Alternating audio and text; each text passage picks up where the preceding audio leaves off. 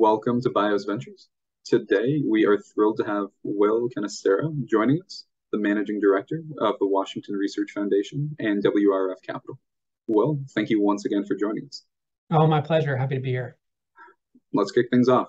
Will, can you share a brief personal introduction with us today?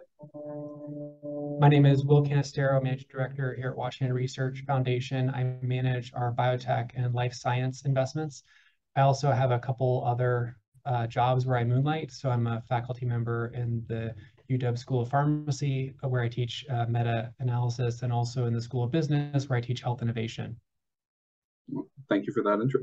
Before we dive much deeper, do you mind sharing a brief introduction to WRF for us? Yeah, WRF stands for the Washington Research Foundation. So we're an endowed private foundation based here in Seattle. And our mission is to help technologies commercialize from Washington State research institutions. And we do that through two tools. The first is grants. So we make grants to investigators while they're still at the institution to help them de-risk their technologies so they can be ready to spin out or form a license to a larger company.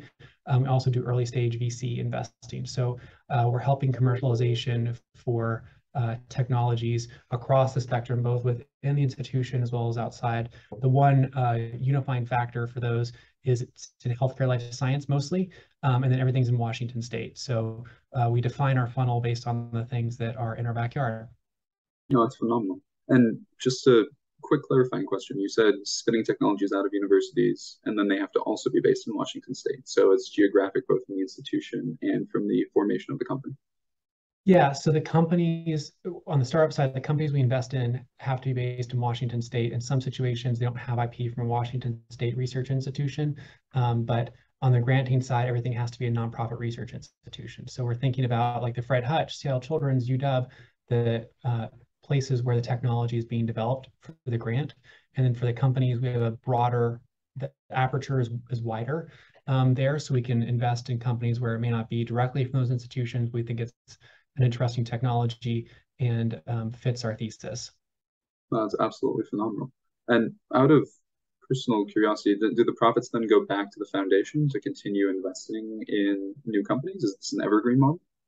Yes, we operate as an evergreen model. So WRF Capital is a brand, but there's no separate institution around it. So it's all Washington Research Foundation.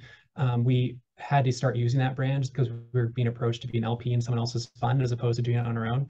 But when we do a good job at the granting, we create more opportunities for investment. There's no strings attached to the grant. So it's fully owned and controlled by the university that it came from. And then we invest on the same terms as other investors. We invest to make money, but instead of going to the directors or to investors in the fund, it goes right back in the pool of capital to make more grants, which allows us to do more there. So the two activities feed each other and are very synergistic. What an absolutely phenomenal foundation to have in Washington State. So forgive me, I know I asked a few more questions right off the bat, but thank you for those intros. And I think I'd love to dive in now, if it's okay, to your own journey to VC and venture. And so, Yeah, no, excited about it. So from the very beginning, you really charted your own course. As an undergrad at Dartmouth, you created your own major in medical sociology before then completing a master's in medical anthropology at the University of Oxford. So from the very beginning, I guess, what brought you to bio healthcare and why create your own major? Yeah, I thought originally I was going to be a physician. I'm from East Tennessee, and so I wanted to go back and be a clinician in a rural area. Had a couple experiences in my undergrad where I was seeing healthcare interventions fail for a number of reasons that had nothing to do with the clinicians, and so got really interested in the context in which technologies come out, and so wanted to learn more about that. And so when I had the chance to study, I was thinking, okay, do I want to just do a set course, or do I want to think about the other sort of other factors around healthcare that cause it to be more or less effective? And so I combined courses from across the college that touched on healthcare that were in engineering, philosophy, anthropology, sociology. So all these different elements for why healthcare is effective or not as effective as it could be, and had that in combination with like the standard set of pre-med courses. And so trying to be holistic as possible, as opposed to just having sort of the preset template around it.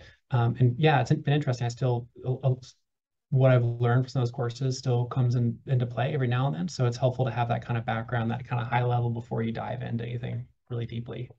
No, absolutely. And the power to build your own and recognize what you might need later on. Absolutely phenomenal insight, especially at a younger age as an undergrad. So very impressive. And with that background, with that context, from your master's, you joined Generation Health and became their assistant director of clinical research before then returning to academia at the University of Washington for your PhD in pharmaceutical outcomes research and policy. So, what led you into industry and then back to academia, and why pharma outcomes and policy? Yeah, it's not something you think you want to do in high school. People don't dream of that as they're graduating at 18. Yeah, so I was coming back from the master's in anthropology. I thought I would get a job in a lab in the Boston area. So my plan was to move to Boston and work in a lab while I was applying to medical school. The When I came there, it was 2008, September 2008, and there were some macroeconomic forces happening. So a lot of the health systems in the area, the place, in the universities were on a hiring freeze. And so there were literally no jobs to be had in that field. Everyone was just on complete lockdown with the financial crash at the time. So had to be creative and thinking about how I was going to feed and house myself. And so the first thing, I had a number of odd jobs, including, working at a dermatology clinic and doing other sort of random things wherever I could work. But then I applied to a Craigslist posting actually, because Craigslist was a thing back then even, and it was very ill-defined in the description, but it was a marketing role in a biotech company in the area. And it was focused on next generation sequencing, and that was a more novel approach. And so we had a conversation with the company there, and it just seemed really interesting. So I jumped into that. So it wasn't a thoughtful approach like, oh, I want to go into industry, this is going to work. It was really just out of necessity. But when I got into Corelligen was the company that I was working with. A lot of the questions there were just really interesting. So they were thinking about, we have this panel where we can add certain genes in to detect cardiomyopathies and channelopathies. What are the advantages of adding one over another? When's the point of diminishing returns? How are we making the case about that to key opinion leaders? So just really interesting questions and very science-based. And so that got me excited about working in startups. And then also there's just the energy that comes from everyone trying to build something together. It's not something that's your contribution, you can see the outcome of that pretty directly. And so I really like that proximity between the effort and then the reward in terms of seeing the company do better. So that was how I made that jump originally. And then as that company was acquired by LabCorp, the CEO had is the kind of the stereotypical serial entrepreneur. He had his next company he was spinning up in the background as one was getting acquired, and he picked some folks to jump into that one. So I was an early employee at Generation Health, and so I've had the team there, and that was just like really whiteboarding stage in terms of having some really brilliant people work on that with me and just think, okay, where do you want to start? What's our plan, our vision here? And that was really just a really fun time to see that grow.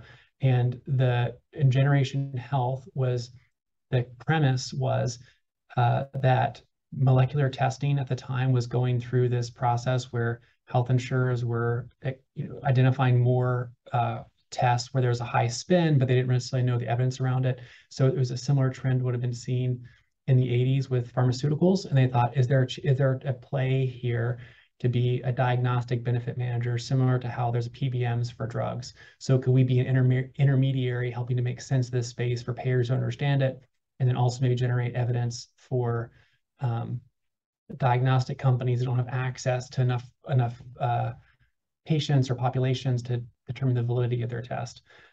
So jumped into that model and did a number of roles, but really started doing health economics without realizing it.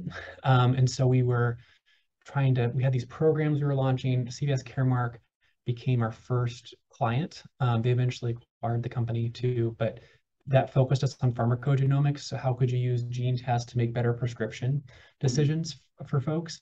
And for each program we launched, we had to build an evidence case for that. So first off, of the 1,000 tests you could run, which ones have enough evidence to run?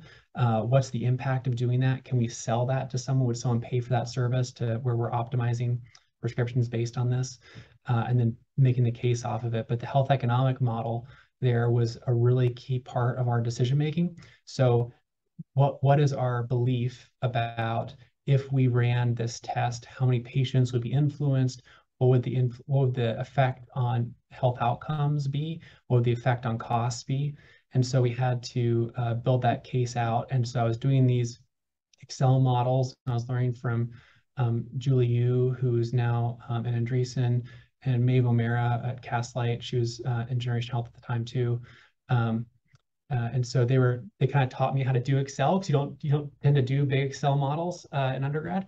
And I just really liked it, but it was not something that I would have discovered on my own. But then as I was doing more of it, I started looking in the literature, and I found other cost effectiveness studies from different researchers. I just got more into like, how would I do this really well? And kept on circling back to some of the same researchers, and tried to determine, okay, what I'm noticing about the people who look like what I want to be when I grow up. If I want to do this, they all have a PhD training. And so if I want to grow in this field, that seems the right way to do it. But I wanted to make sure that I was not just chasing a brand, for the place I was going to go. I wanted to have a fit with a PI, because what I'd heard all along is that that relationship is really critical and way more important than the name of the school you're going to. So had a lot of informational interviews like over the course of a year with folks all over the country. And UW stood out to me as a place where the people were really pleasant and nice to work with. And they're also focused in the same area that I was, which is applying health economic tools to personalized medicine and think about how you optimize that. And so on a number of fronts, it just seemed like the right fit there. And so that's what brought me out here for my PhD. It sounds like at that point, safe to say, over the course of your journey, you realized you were taking a step back from the pre-med. So, Yeah, no, and by taking some time, I saw some friends go through that process, and that became sort of a Rorschach test about, okay, is this something that I want to do, or am I doing it because I've been told I should do it? And are there other ways I can be involved in healthcare? Applied to schools, got into some, but kept on pushing it back, and eventually it's like, okay, this is not the right place for me. This is not the right fit, because I see the people that are having to do this, and I don't think that I'm there in terms of what they had to go through, and that's what I want to do. So yeah, I found a way to be complementary, but not directly in line with traditional clinicians. no, absolutely. And I think it's a good message to any in the pre-med space listening, even those who are considering med school, maybe taking a gap year. You have other options. It's a phenomenal path if it really aligns for you, but you should never feel stuck. Your early training is a phenomenal experience that you can really turn into a career in a lot of different avenues. Yeah, no, I full-heartedly believe in gap years and time off and trying other things. And even if you go back, people that have done that and gone back to the MD anyway, they bring something else to us. I think that traveling right through, you miss the chance to have those opportunities, because once you're down the road and you're in residency, it's kind of hard to pull the brakes on something that's the train's kind of left the station. So I definitely encourage people to explore that when they can. And then startups are such a great experience too, because you do a startup and there aren't really roles or functions defined. And so if you're trying to figure out like what you want to do and what you are good at, you're not getting hired into like a marketing role or a tech development role. Like, people wear so many hats that you have the chance to explore and experiment with things and see where you fit in an organization. And things like pharmacoeconomics is not something you would know you're good at or like until you have the chance to try it, and someone gives you responsibility way too early, and you get to try it out. Yeah. So continuing in that vein, on the healthcare economics side, shortly after you joined UW, you yourself became a healthcare economics consultant with the Veritech Corporation. Can you maybe tell us a little bit more about that experience? Yeah, so moved to Seattle, started the work there. Health economics, there are a couple big shops that do a lot of work there, but there, a lot of academics also have side businesses where they're doing consulting on a project or two. And also it's the membrane is more fluid between academia and industry. There's not as much of a bias against people that have collaboration with industry because the economics is in the title. And so some of the faculty members had a consulting organization that they ran to do work for a number of different groups. And they invited students to participate in those projects as consultants. And so that was just a phenomenal chance to get my hands dirty on real projects and see what it was like, and also address real world problems. And so did that for a number of projects over the course of several years. And it was a really nice complement to the more abstract projects I was doing in my PhD work. I actually like applied this is useful right now kind of work to an industry partner. And also I think I probably had, even going to startups, I probably had a bias against big industry. But working with colleagues that were at Genentech or AstraZeneca, like you just see their framework and you realize that we're all playing in the same field for the same goal, which is getting better therapies out there and making sure they're accessible. And so that was a really important experience too, just having that kind of interaction with folks in industry early on. And in addition to consulting with Veritech, you also became involved with the Washington Research Foundation as a New Ventures Fellow and a Tech Licensing Fellow, even while you were in a PhD. So you've been working with the WRF now for quite a while. Yeah, no. So I came out to Seattle, and over your first summer, you don't have research obligations. And so they basically say, go off and find something to do. And so a lot of people work in a pharma company for that period of time, going in an HEOR group. I applied to some of those positions. I thought, my wife and I were interested in going to Switzerland. There's a position there, but for a number of reasons, we decided it would be better to just stay in Seattle for the summer. And so I looked for opportunities there, and I was looking around. I was like, there must be some sort of startup ecosystem here. Like I did that in Boston. Seattle has the UW. There's lots of the science here is really strong. So what does that look like? So I found this fellowship where you could work on the business plan for an early stage technology spinning out of UW. Mhm. So applied to that, and they give you a list of technologies that you could work on each summer. And there was one that was an oral enzyme treatment for celiac disease. And my wife has a severe form of celiac, where she has, central nervous system symptoms whenever she has even small amounts of gluten. So I saw that, I was like, oh, that's a big deal. I'm really excited about that. It turned out that technology was the first spin out from the Institute for Protein Design. So got the chance to work with Ingrid Poltz, who is the scientist working on that, and was with her as we were sort of thinking about what the opportunity was in that space. PEP Biologics became the first spin out from the Institute for Protein Design. So I got a chance to work with Ingrid Poltz, who is the founding scientific member there. And we pitched a lot of VCs, and WRF was one of the VCs that we pitched as we were going around. And so it was really great being on the other side of the table and seeing what that experience was like, trying to craft a story around a new technology. But as we were doing that, I was talking to different groups, and I saw WRF, and I was like, oh, that seems like a really interesting job on that side of the table, because you get to see all the different kinds of science. You get to, the variety is there. There's pattern recognition. And I also really liked because I'd been a fellow funded by WRF during that summer fellowship, working with them, I also knew they had this aspect where they were doing some of the dirty work upstream of company formation, helping people who this is the first time they're doing it, they're learning how it goes. And that seemed really cool to me as well. So I really liked the experience of working with crazy scientists who like have this idea they're really passionate about. And I was turned off by the idea of just trying to be a filter, of just saying, here are the people that we want to bet on, and there are people who are not ready yet, who we just have to say no to. I like the idea. I like the idea and the concept and the philosophy of identifying people and investing in them and coaching and nurturing that over years, even in some cases, and getting them ready for investment, as opposed to trying to be more of just a filter and placing bets kind of model of VC. No, I absolutely love that. Definitely strongly resonates. And it really sounds like with WRF, you get to do it all. everything from that sort of recognition, nurturing, and support, which I think a lot of VCs enjoy, to the bet placement and selection once you've identified and helped those people move forward. And then on top of that, you're not only offering capital through grants, but also um, as a VC as well. And so that's really the full gamut. Yeah, no, it's nice because we identify people who are working on differentiated technologies that if they work, they're going to make a difference.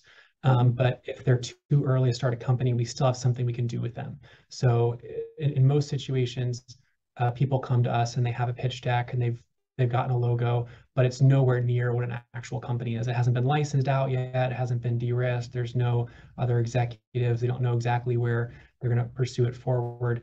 And so we can give them feedback. We can also say, well, here's this avenue you can pursue in the meantime. So here's a way we can keep momentum on this project. We can test certain key questions because if you haven't solved for X, Y, and Z, there's nothing here in the first place. And doing it through grants means you're not starting the clock on someone else's money. And so and you're also building value inherently. And so that's always really great to have that chance to work with people and not just tell them to go off and come back if they can figure out something on their own, but to be a partner with them throughout the whole process. And so really like that aspect of it. Yeah, and it sounds like you liked it to the point where you consulted with the WRF during your time in grad school and then joined and stayed after to become the manager of strategic investments. And so at that point, yeah, go ahead. Yeah, no, I was really persistent. So I probably had like 10 informational interviews and I gave a seminar on how health economics could be used for venture investing. And I had a couple advocates inside. So I was just like trying to find ways where I could flirt with being overly to the point of annoying, probably just around and how can I be helpful kind of thing. Like just tell me how I can be involved because I'm really excited what you're doing here. So and that eventually paid off. And so it turned into a consulting role, which was originally meant to focus on health economic questions, but really quickly changed gears and moved into just diligence on companies. And then we there was a managing director at the time who was retiring, and so he had a certain area where his portfolio was focused. And so I found a company that was a fit for his portfolio, but he didn't want to take it on. And so I wrote up the investment memo and did the projections just on my own and presented it to them. I said, hey, this isn't necessarily my job. I think this would be a good thing for you guys to take a look at. And they said, that's great. Would you take the lead on it? And so it was one of those things where I wasn't invited to do it, but did it kind of at risk. And I thought I would just, if at worst case scenario, I'd learn something about it.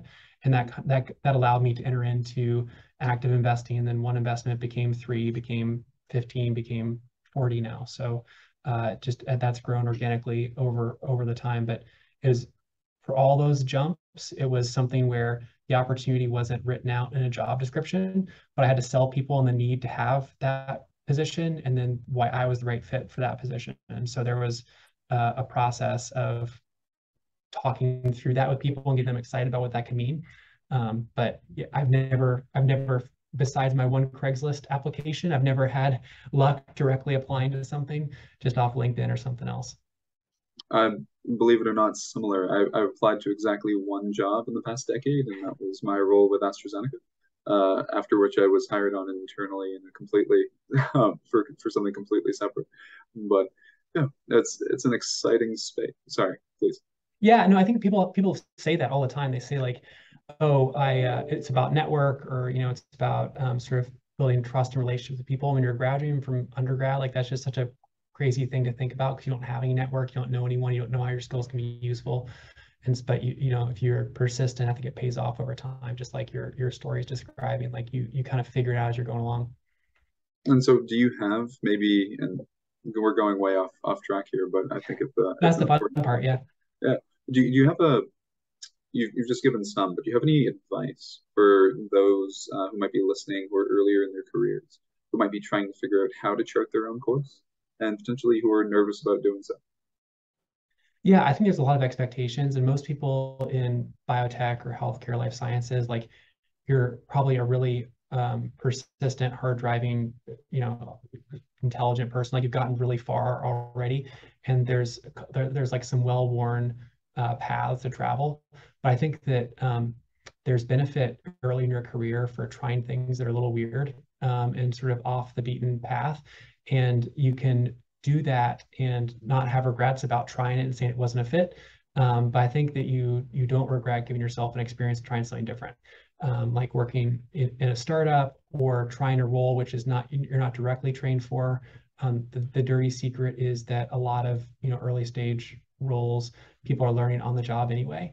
And so I think people Later undersell stage themselves. roles too.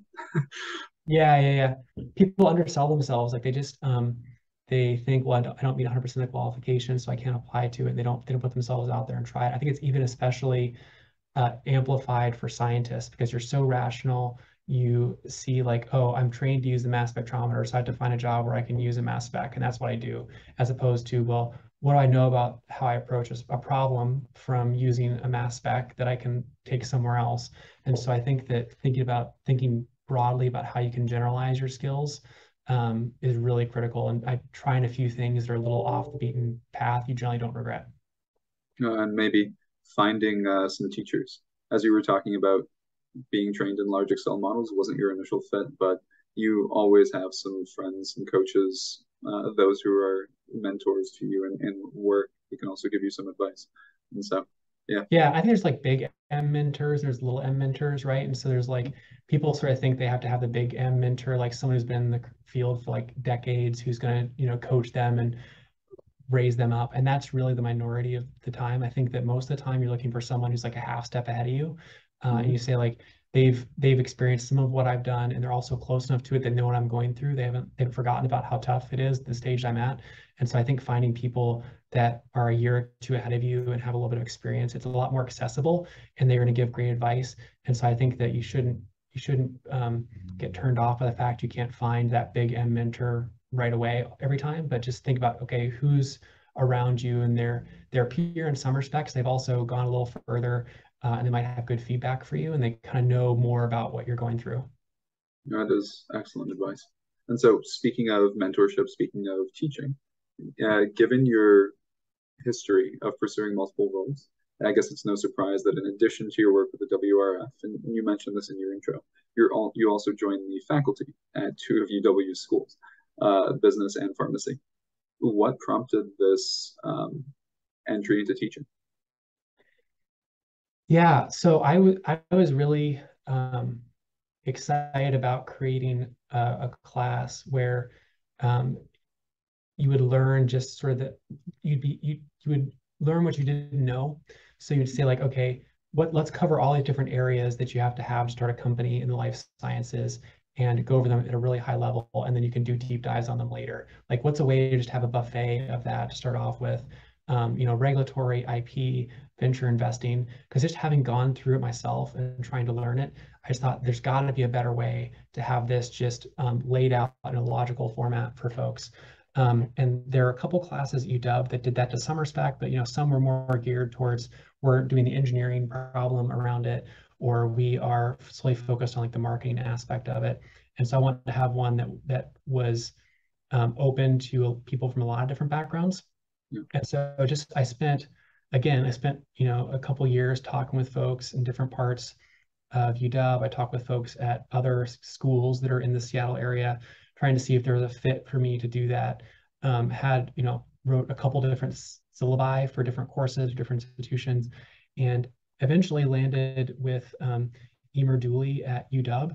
And so she's been a mentor who's popped up for me during a lot of really critical parts of my life. And she had a seminar she was teaching um, in the Foster School of Business that was geared towards preparing students for kind of like it's called the Health Innovation Practicum, but it's effectively a business plan competition for healthcare and life sciences.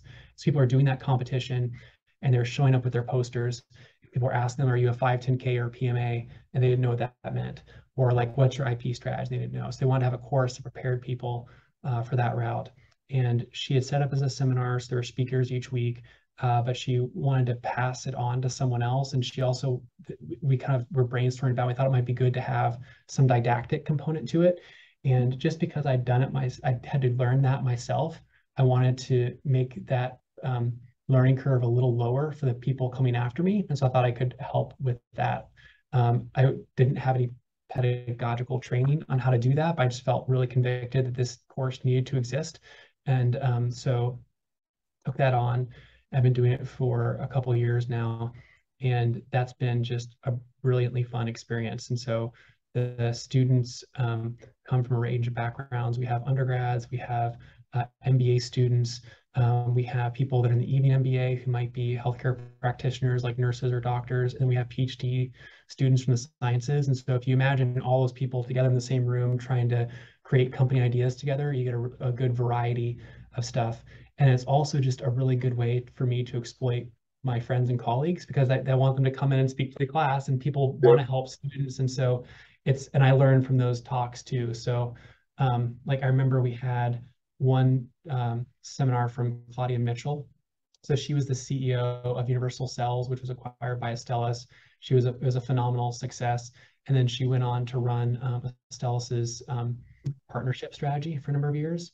But she basically talked through her story, and she was a tenured faculty in France. She wanted to go into industry, so she left that to get a PhD, which seems like a crazy thing to do, to actually leave a tenured faculty position where you can basically stay in that for the rest of your life. Mm-hmm. She came to the US to start a company, a technology she's very excited about, and for a number of reasons that completely failed. And then she started the next company and raised a little bit of capital and was able to basically build off of industry partnerships, and to a point where it was acquired, and that she just took off from there. And so it was this really interesting story about this kind of circuitous path that she took to get there. And so just having the chance to hear stories like that it's been really, really cool. Oh, it's absolutely phenomenal. And it sounds like a great complement and as well to the community building work you talked about, supporting early stage founders, helping promote the next generation, help them understand what the entrepreneurial space is like, and how do you translate ideas into actual companies. Yeah, and we have like CEOs come in and talk to the students, and in thinking about the balance of folks to come in, I try to err on the side of people that have just spun out. So it's, again, it's like hard to relate to someone who is several decades ahead of you. Like it just seems so inaccessible. But if there's someone who is a year or two after graduation taking the risk of launching a company, and what does that look like, and what kinds of things are they doing? It just makes it seem more accessible for people too. Mm-hmm. So yeah, I try to there's just teaching people, okay, what is a patent? And there's other things about like just seeing stories and people having access to role models that they can see like, oh, this isn't as crazy an idea as you might think. I love that. So, jumping a little bit back to your investment work, the WRF seeks to concentrate funding on research that addresses important needs, as you mentioned, in healthcare and in other critical areas that will have positive outcomes in Washington state and ideally beyond, particularly in therapeutics, diagnostics, and healthcare delivery. And so, as you mentioned, this is done through both grants and WRF's capital, direct investments into startups. Can you tell us a little bit more about how healthcare and the life sciences come into this picture of investing in the future of Washington State? Yeah, so we're investing here in Washington. So we're, a lot of VCs, they're taking a national approach. They might have theses about like, okay, we're interested in platforms that do X, Y, or Z. And so they're setting like hypotheses about that. Our funnel is limited by what's around us. And so we take a different approach, and we're thinking about what is our state uniquely good at, or what could we be really good at? And so that's not going to be everything. So we're thinking about where are the things where we're already showing excellence, and we can help raise that up even further. So Institute for Protein Design is a great example. That's they've done phenomenally well. You know, almost 10 years ago now, we gave them a large grant to help do what's called a cluster hire. So bringing a lot of faculty members to work under one PI. So you have to have a center of gravity of people working together. And we also funded a postdoc fellowship program underneath them as well. So thinking about how do you build the people around someone who's already doing good work, and in this case, David Baker, and that has paid off dividends over time. So that brought in people, and you start to get this center of gravity that starts to build over time. And so a lot of it is this community building and also reflecting on, well, there's this thing that's really special here. It's unique. It could be something more, but it needs a little bit of help through some rough parts. And we can be there for that. So it's not like pouring rocket fuel in different ships. It's like what are the things where it's a sticking point where we can be help break that clear, and we just need to get them through this rough patch to get them off. So that's Or kind maybe of they need a bit of CapEx to accelerate ahead, like you were saying about the yeah, cluster of years in the postdoc fellowship. yeah, exactly. So that's kind of how we're thinking about it, but we're not going to be able to artificially make Washington State good at something where there's not already resident expertise. And so it's more about thinking, what are the places where we could help accelerate what's already there. And so, talking about that acceleration, what are some of the types of projects that WRF grants cover? So our grants, we try to be really responsive and flexible. So the things that we do, we're getting back to people in like 4 to 6 weeks on funding from when their first application comes in. So people really appreciate that as a chance to come in. And it's also more nimble and responsive. Like if you're applying to NIH grants for something, it can take like half a year. And the other part is we try to have um, real flexibility what that can go towards. And so what you fund is highly variable in what a project needs. And oftentimes it's not just the basic mechanism proving, it's like manufacturability, or we need a consultant to help us with an IP review, or just different strategies. Like it can change, or human factors testing, or all sorts of things. So we try to be responsive for what the investigators need, be quick in time, and then also not have a one size fits all approach.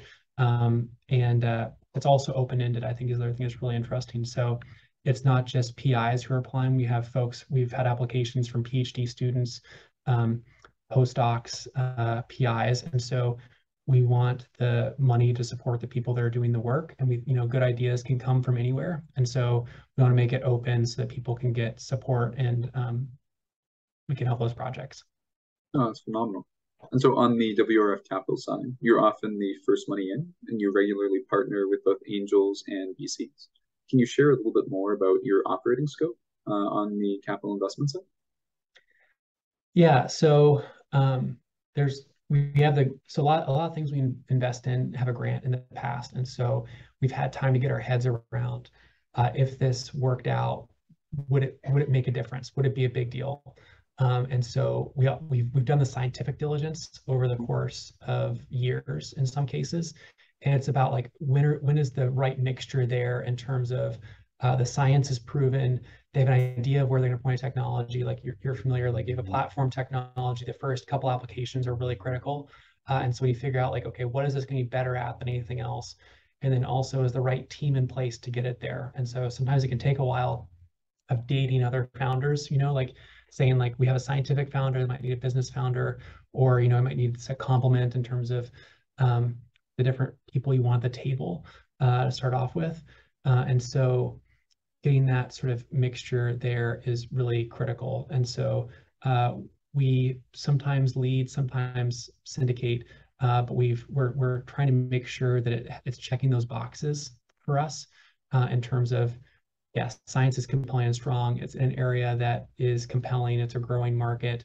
And we think this has the look and feel of something that is VC scale. So the other challenge is there's a lot of opportunities out there where they could be a great business for a half dozen, 2 dozen people. It could have SBARs, it could have positive revenue, but it's not good for the founders or us if they're taking on VC, but they're not going to have a certain scale or sort of multiple of growth. And Yeah. so being upfront and honest with them about that is also really critical.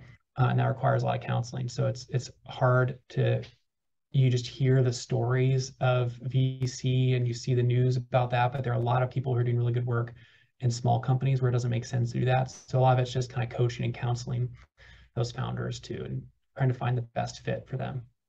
That all makes a lot of sense. And given your grants are so open-ended, how do you think about where to invest? And or maybe a better question is, how do you develop your investment theses? What are some of the topic areas you're investing in today? Yeah, so I think that we are the grants were very open-ended, right? So we're not expecting any financial return. We have a portfolio of things where some are more incremental improvements, but nearer term, and some are higher risk, but could be really transformative if they worked out. So we're trying to balance the portfolio of grants to reflect some near-term low-risk projects and some sort of moonshot high-risk projects, because you don't want to have it one way or the other for all of those. And so that's how we kind of think about balancing that. And then on the yeah, so that's kind of the balance of stuff on the granting side. That all makes a lot of sense. And so, building on that, while you are Washington focused, you and your team have made some really phenomenal investments, as you've said. There's great companies out there, such as Juno and ABSci, A Alpha Bio, Phase Genomics.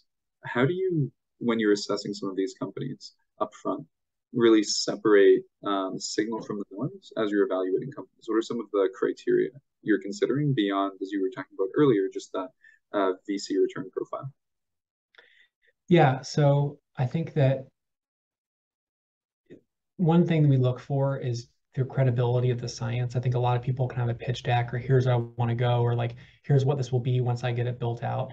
But it's really special when you can see someone who's like, okay, I know how to validate this and see if it's proven. And they're phenomenal scientists. They've kind of gone through those steps to show this is not just a hypothesis, like they really need to scale it. And so I love the team at Phase Genomics. They had just really compelling technology. They were working in a lab when they started off.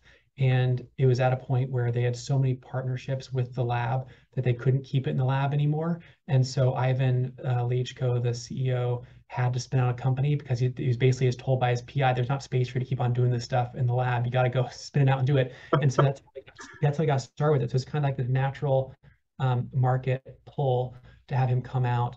And then we looked at it and it was like, oh, the IP is differentiated. There's lots of places we can go. The problems he's trying to solve here are really big. And then there's another element of you can see in people when they're high performing and they beat your expectations. So like David Younger, for example, a lot with Alpha Bio, there was a lot to prove on that technology, but you just saw how his evolutionary cycle was so much shorter than everyone else's.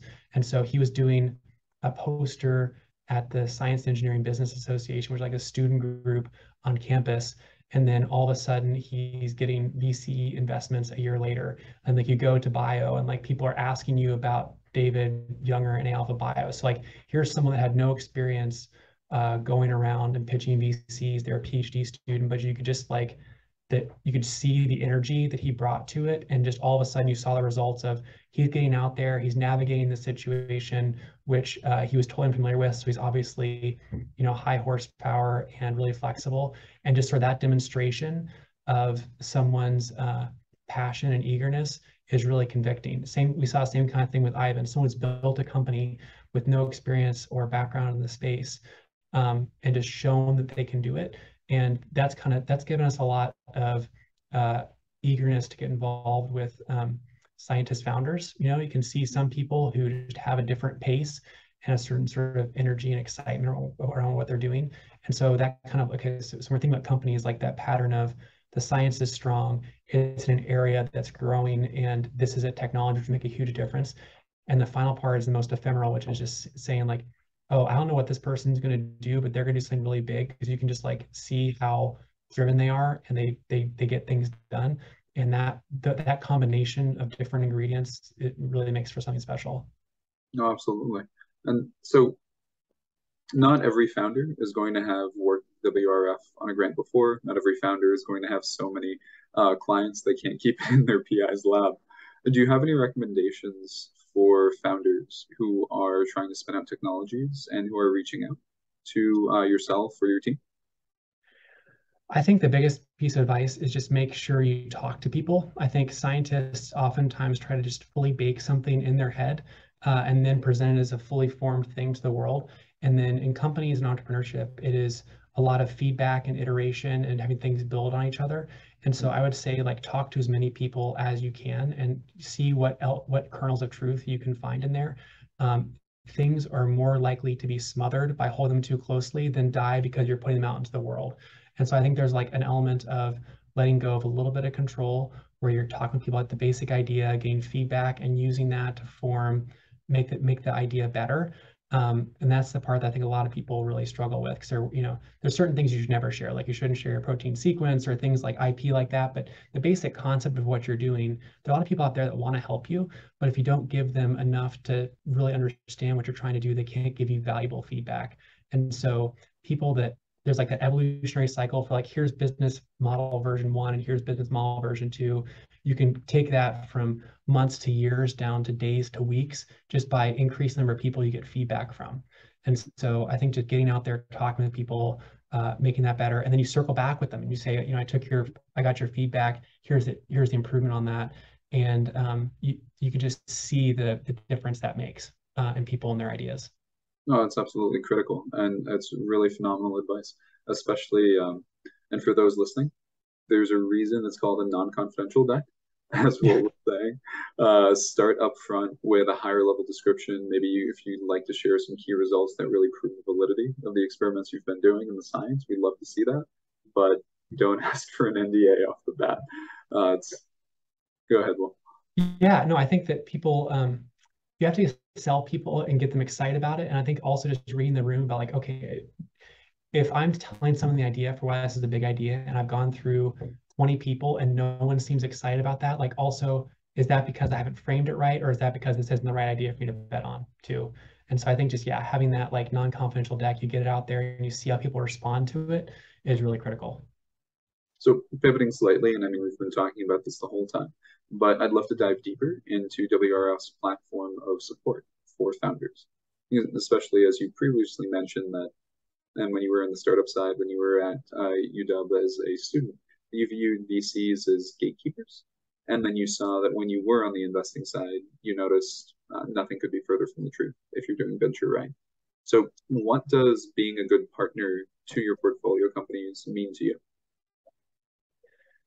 Yeah, so I think that, I'll start off with when I was starting in VC, I was also a PhD student. So I had like my PhD studies at night and I was doing the VC work during the day. And so I had that experience of like how when I get email from my UW PhD account, I would get like a very different response than when I emailed from my WRF Seattle account. And so I know the when you wear that label or you have serving that function, like you just get treated very differently. People respond to you very differently. And so there's an element of like you want to be helpful, you want to give feedback, but you also want to know that someone's not just blowing smoke. You're actually being helpful and you're trying to actually see if you're doing quality work. But and so you can when you're giving feedback, is it feedback the company is actually using and is helpful? And that's when I think there's a good marriage. And so the thing that I've learned over time is that companies go through really tough times, and it's not just always like placing a bet and walking away.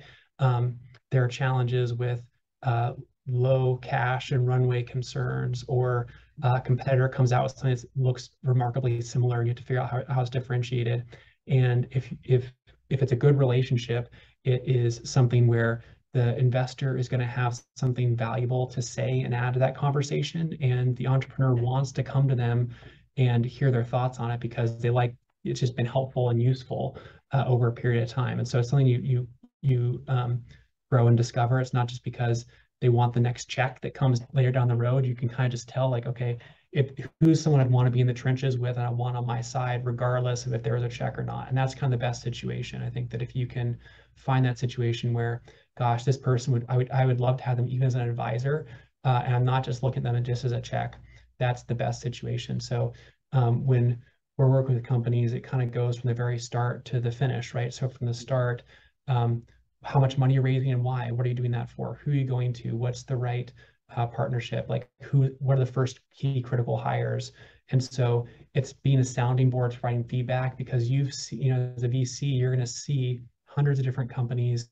You're being an investor in dozens, and hopefully there's a pattern recognition that comes from that of you've seen things go multiple ways, and someone who's like head down barreling through with their specific business model, it's a helpful complement to have someone who's seen multiple different versions play out, multiple different scenarios, and give feedback on that. So I think that kind of that conversation of like depth from the entrepreneur and then breadth from the investor gives good feedback.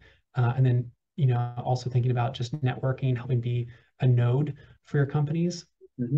whatever reason, there's a lot of people, really qualified people, when they're looking for gigs, they'll reach out to VCs and say, here's my skill set. And then we're trying to plug them into companies. And so there's, probably 20-30% of my job is just recruiting and matchmaking for portfolio companies. And that's something I wouldn't have thought that I would was a skill set I would have to gain, but it makes a huge difference for folks, because it gets the company's access to a different pool of talent that might have been there. And then finally, like on just like the economics and market sizing and valuations and what's fair kind of questions. After you're an investor, you're a good advocate for them, because you can help determine what they should be getting.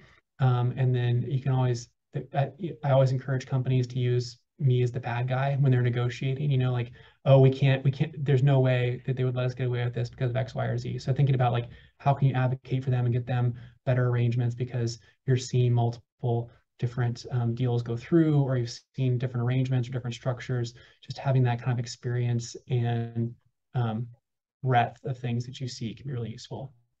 I love that there at the end. Use me as the bad guy. I might borrow that in the future. But diving back into what you were saying about spending 20, even 30% of your time assisting with talent and in recruiting and hiring and matchmaking. As we think about the lengthy life cycle of life science companies, it especially the fact that you get involved so early when they're even still many times it sounds like an idea in academia that are being moved towards commercialization. It can be really important up front to include and think about diversity, equity, and inclusion of people like the founders, the boards, the teams. And so, given you see and support companies from these earliest stages, do you have any thoughts on how we as VCs can provide support for the individuals who are so busy spending time founding these companies? Yeah, I think that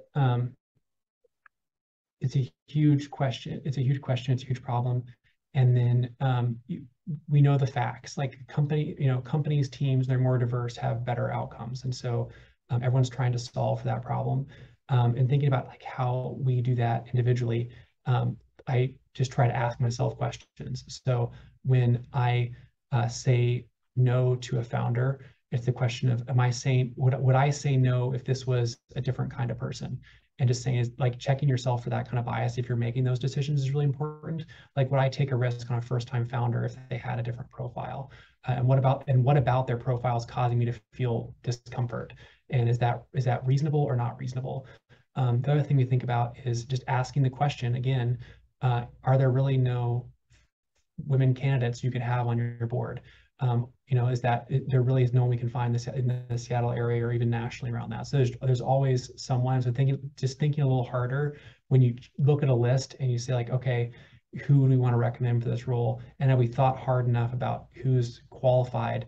Or are we just going with sort of who comes to mind instantaneously? Because like who comes to mind the first minute is really leaning on some of those things that are more irrational in our mind. And so I think like asking ourselves that question, like when I send recommendations to folks for board members or advisors, I create a list. I just say, I look at it and I say, okay, does this seem fair? And if I thought a little longer, would I remember someone who wasn't the standard phenotype for a board member or a founder? And you can have some really great connections that way by just not always doing the fast thinking, but doing a little slow thinking about who would be a great addition to a team to have, but they're just not the stereotype people are used to seeing.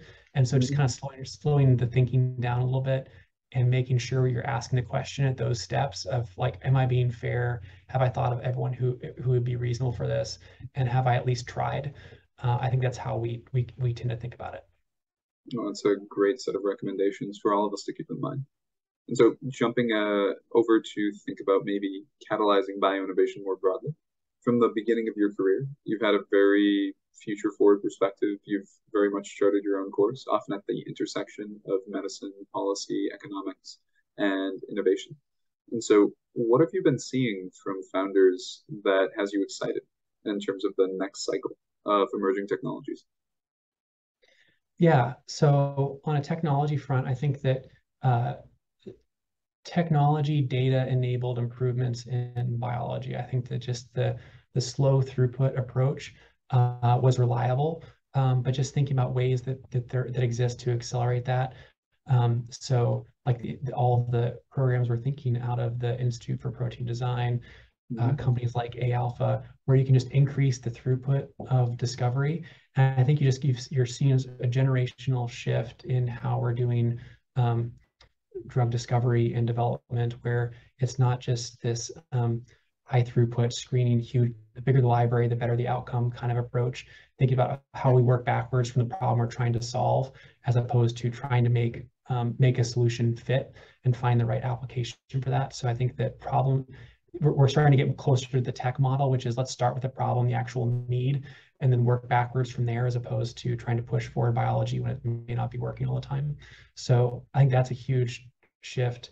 And just think about how we use these powerful tools in a way that is at the end of the day going to create a clinically meaningful solution. So it can't be you have to have that sort of really cool science and the approach, but if you can't reduce it down to what therapy or diagnostic is it's going to be at the end of the day, and is that a big enough market, then that's a problem too. So I think that's how we're think about how we leverage these big tools and big technologies, these platforms, and then have them in a place where we can actually have line of sight to what that application is going to be. That makes a lot of sense. And I think, I mean, we're obviously excited about tech bio here at ALEX and at BIOS, and it's something where, as you say, fingers crossed, I'm hoping that as we go more high throughput, we'll eventually reach a point where we can shift even from drug discovery to drug design. And I think that's going to be a really powerful transition in the next, hopefully, decade. But turning things around, we've talked about what you're excited by. Is there anything you think might need a bit more time before it's really ready, ready for the market, ready for commercialization prime time? I see a lot of companies that they have like a new way of discovering some biological insight, but they have no idea what it's going to be used for. And there's just this approach, well, we can get this new kind of data, and we can get huge amounts of this new kind of data, and we can see this biological mechanism or insight for all, and there's different variations of this theme, but it's this tons of data approach. And there are a lot of people in the tech space who are jumping on that and saying, well, we know data, we know information, we can find meaningfulness there. But then it's not thinking about, okay, who cares? Like, when you have this, you have all this data, what are you going to do with that? And how is that actually going to end of the day make a diagnostic or a therapeutic or a patient's experience better?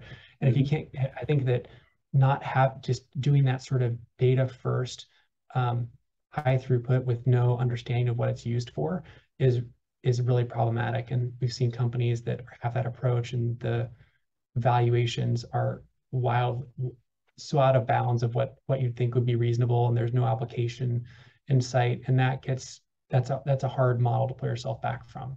So I think that always, you have to have that sort of big picture approach of, our platform is impressive, it can do all these different things, but what are we going to actually do to figure out how this is going to be a product or a service people are going to pay for? That's the part that some, I think, miss the jump on. And I think your point around runaway valuations, I mean, we've seen a pullback in the public markets at this point, and that's trickled back down into the privates as well. And as we think about it, it's not always great for even the startups to be taking such high-level valuations, because then they do have to live up to them.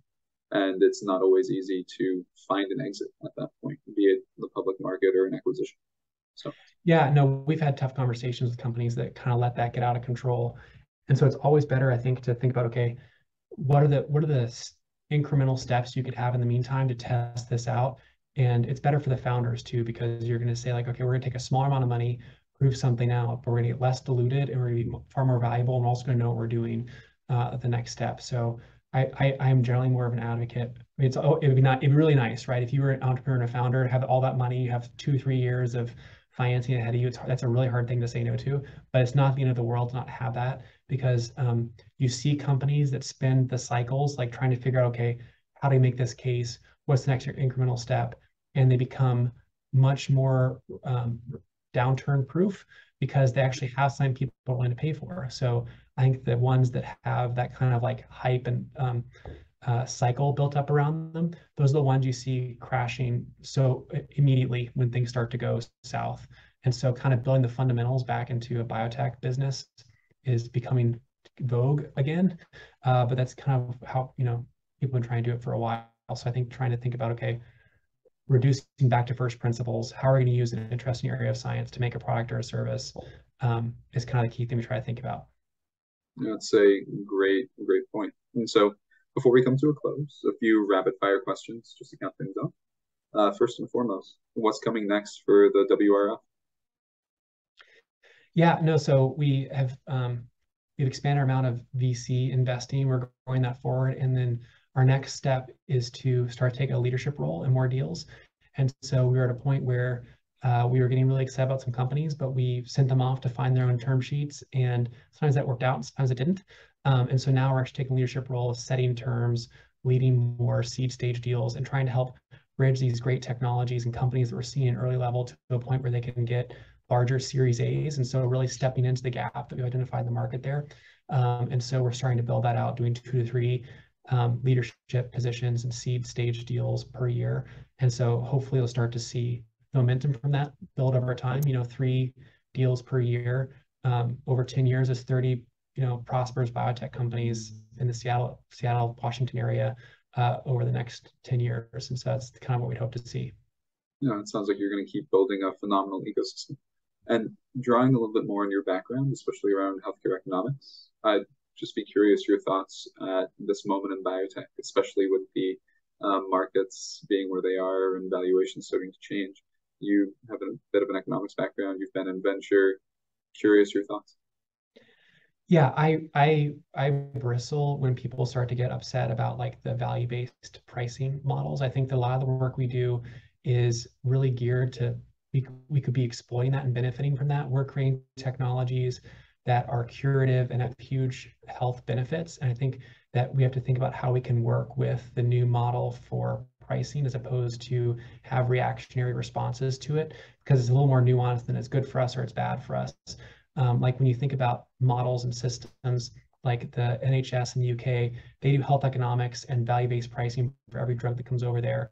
And they had a much faster approval time and they for Sovaldi, for example, than the US did. So they saw, oh, we can pay more money up front to have long-term benefits for patients. We would gladly do that because we can actually see that benefit. And so I think that we have to be thinking about how we are going to demonstrate and quantify the value these treatments are making. And we can thrive in sort of the new environment ecosystem that some of the that is coming out. So like demonizing groups like ICER and people that are trying to do health economics, I think is not is the wrong approach. I think that thinking about, instead of trying to say like, oh, there's other benefits other than health economics, just how do we quantify what we're doing, the value to people, because it's there. And if we use those metrics in terms of downstream cost offsets, that might also help us think about where's the best way for us to spend our time right now. So if we did that exercise and we said, oh, if we have a therapy that could come out in the space, but it's incremental, there's 4 other therapies there, and it's we could, are there other places we could point this technology where it would have a bigger impact on patients and outcomes? And so I think just thinking about how we use that compass from health economics to pick projects and direct our efforts is really critical. And I think that's going to be, the ship's going to be slow to turn, but we're going to eventually have to get there. I think we could have a whole hour's conversation or more just on that topic. So maybe next time. We've talked a lot about the professional today. Before we jump off, would love to talk about something maybe a little bit more personal. In 2018, you were profiled by a publication called Geek of the Week, which is a title I absolutely love. And in the interview, you made a number of insightful points, but one of them you talked about, and you mentioned this earlier, being from Tennessee. You say you love to debate the merits of different styles of barbecue. And so, in addition, maybe to different types of barbecue, how do you like to spend your free time? Well, there's no debate. North Carolina pulled pork is the best kind of barbecue. But Okay. yeah, in my free time, Washington is really one of the most amazing places for the outdoors. So the mountains here are absolutely gorgeous. We're when you travel, like you just realize I realize more and more like what Washington is really good at, and what we're really good at is parks, playgrounds, the outdoors. The state parks here are amazing, and so try to spend a lot of time outdoors. I have 4 young kids, and so we get them hiking. We snowshoe. We get out. We just get outdoors, and it's really healthy for everyone. I find for me too, just like being in a different space, be outdoors.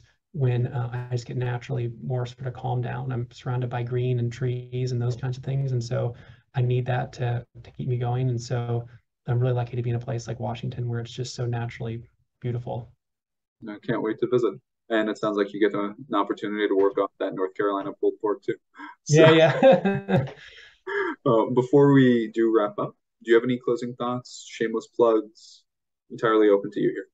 No, I would say like, yeah, if you're one shameless plug. So if you're a student thinking about your next steps, like just get out there and start talking to people. Like it's never too late, and use your student card while you have it because people want to help you, and don't be afraid to try something new. No, it's a great recommendation. And thank you again, Will, for an absolutely fantastic episode. I'm very excited to learn more about the WRF and your own journey to BC, your thoughts on the space. Thank you again. No, so great to connect with you, and thank you for the opportunity.